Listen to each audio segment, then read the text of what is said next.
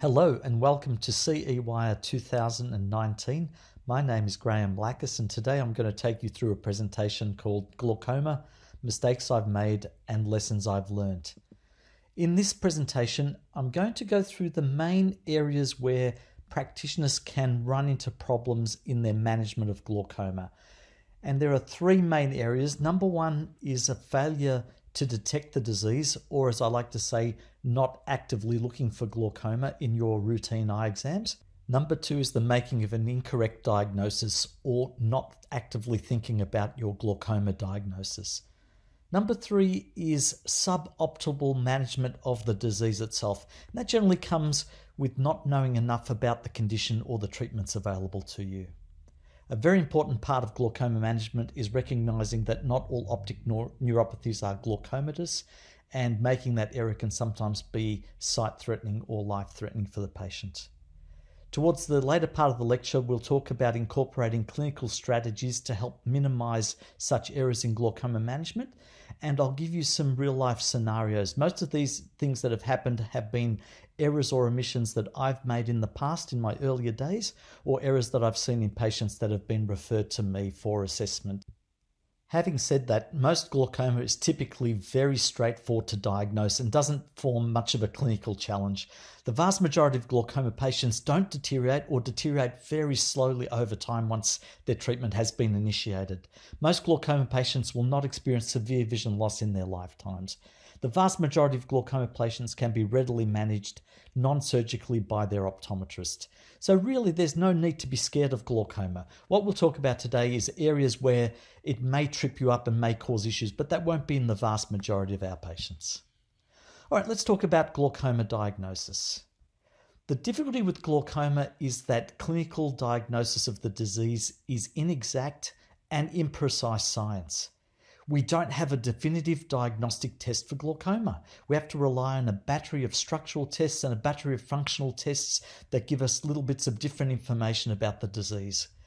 Even with those tests, there's no definitive glaucomatous test result. There's a large overlap in test findings between patients who have glaucoma and patients that don't. For example, you can have glaucoma with a cup to disc ratio of 0, but not have glaucoma with a cup to disc of 0.8. Alternatively, you can develop glaucoma at a pressure of 15, but not have glaucoma with pressures of 28.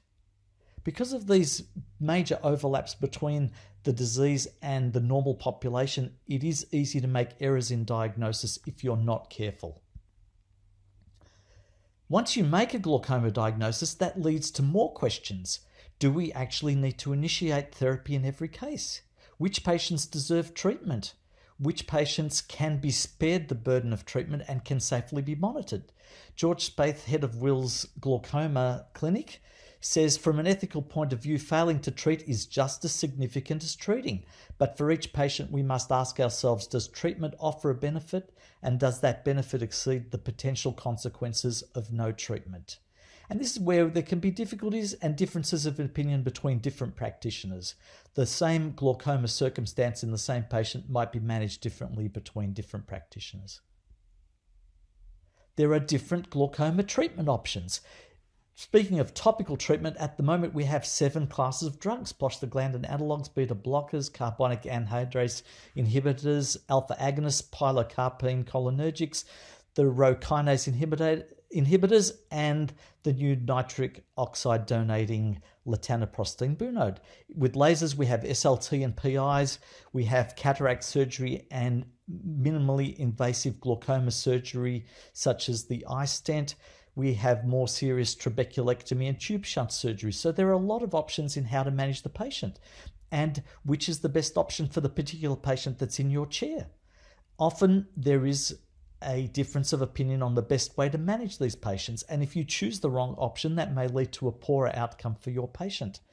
There are differences in opinion between optometry and ophthalmology, and in optometry, depending on your state-based laws, some practitioners will favour laser treatment ahead of topical therapy and others will go the other direction.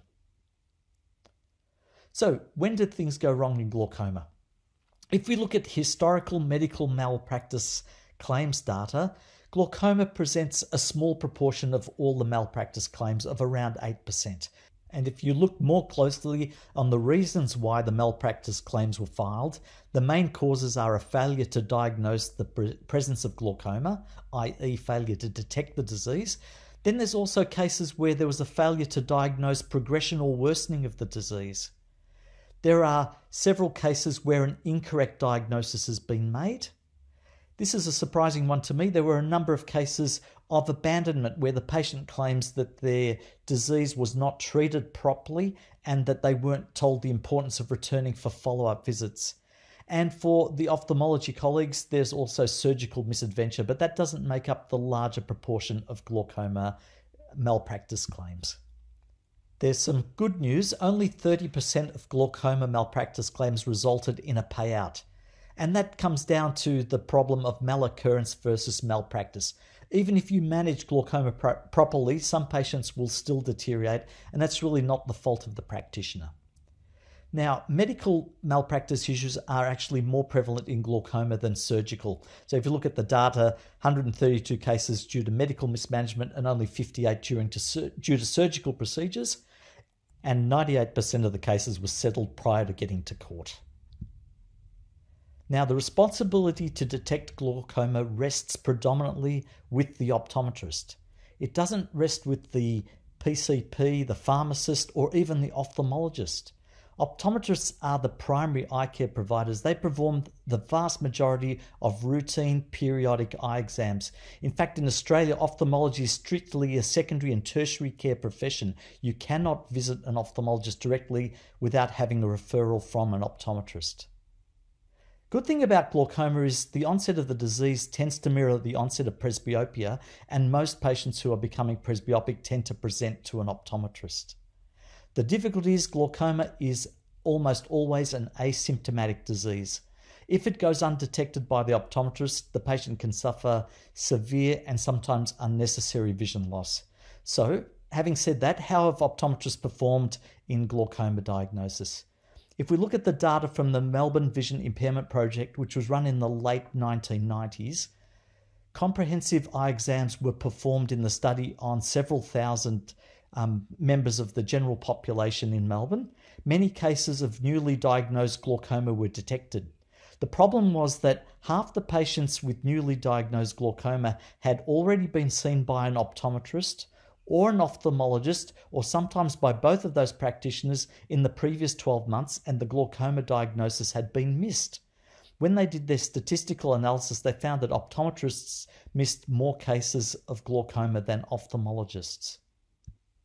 And if you break it down at different decades, you'll find that in the 50 to 59 decade, the vast majority of the glaucomas were undiagnosed, and same in the 70 to 79 age group. About 3/4 of them were undiagnosed after having previously seen an optometrist. In the 90-plus-year-olds, we seem to do a lot better. So why? Why are optometrists missing all these cases of glaucoma? Optometrists are highly trained professionals and they're very caring. So why are they missing so many of these cases? And there's probably two reasons. It's because in the past we've relied mostly on cup-to-disc ratio and intraocular pressure to make a diagnosis of glaucoma. But both of those tests have very poor sensitivity for glaucoma. They have a high variability in the normal population, and as I mentioned earlier, there's a large overlap in the clinical results of those tests between those with glaucoma and those that are normal. A careful stereoscopic assessment of the optic nerve is really the only reliable way to detect glaucoma.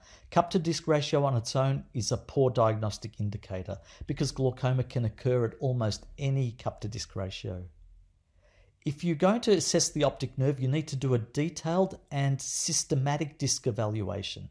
And that involves looking at the size of the disc based on the border with the scleral ring, and you have to take a close look at the neuroretinal rim tissue to make sure there's no areas of notching and that the disc follows the isn't rule.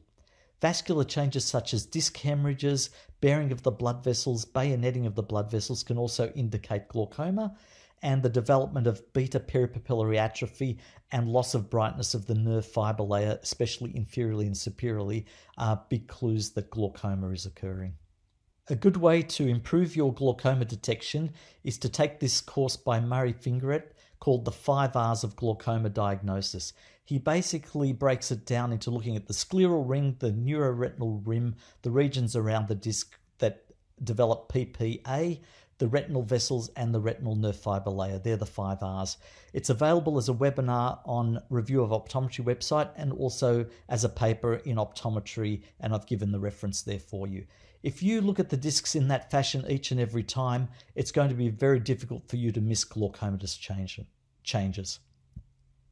And to refine your diagnosis even more, you can go on to gone-project.com, which was a website developed here in Melbourne, Australia, where you're presented images of optic nerves in different states, from normal glaucoma suspects to definite glaucoma, and you're required to analyze them systematically and then make a diagnosis. You have 90 seconds for each disc, and at the end of that time, you can then check whether you've made the correct diagnosis or not.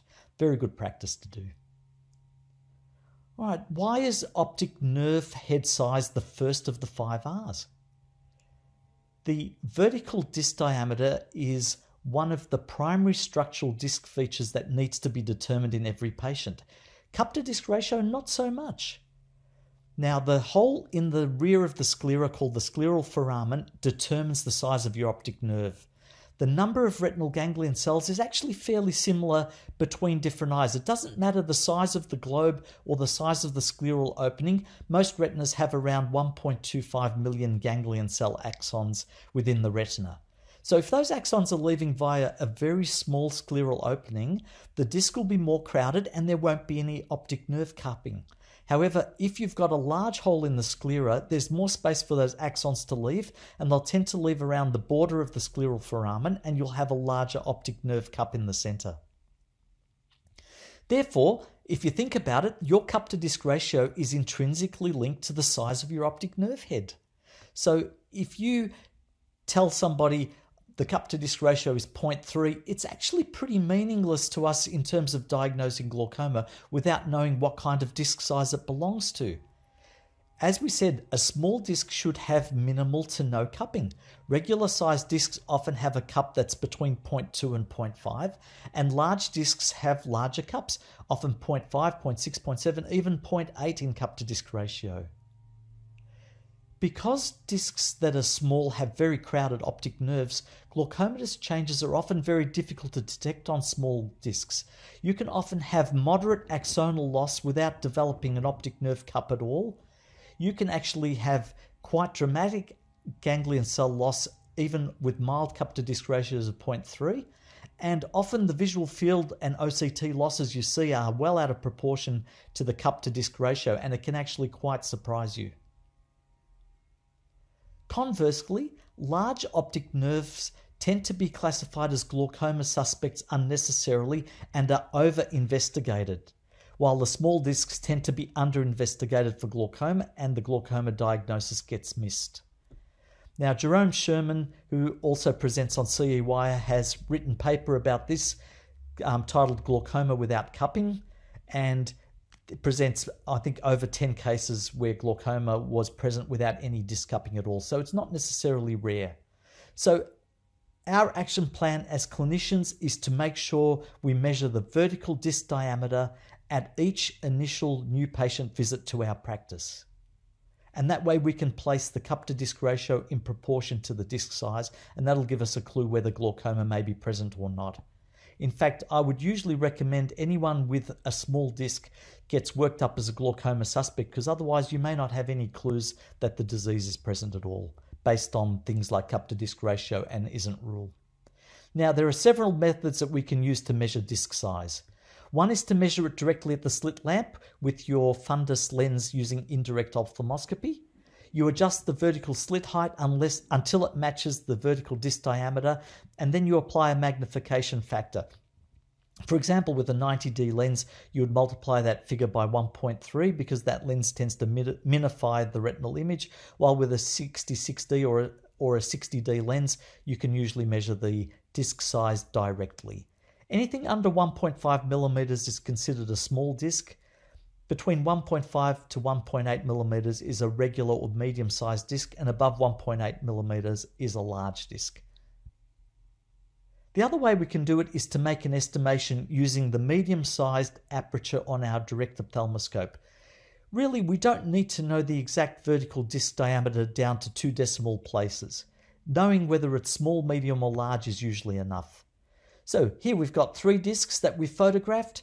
We place the medium-sized aperture from our direct ophthalmoscope. It seems to be equal size to the disc. That's a regular size disc.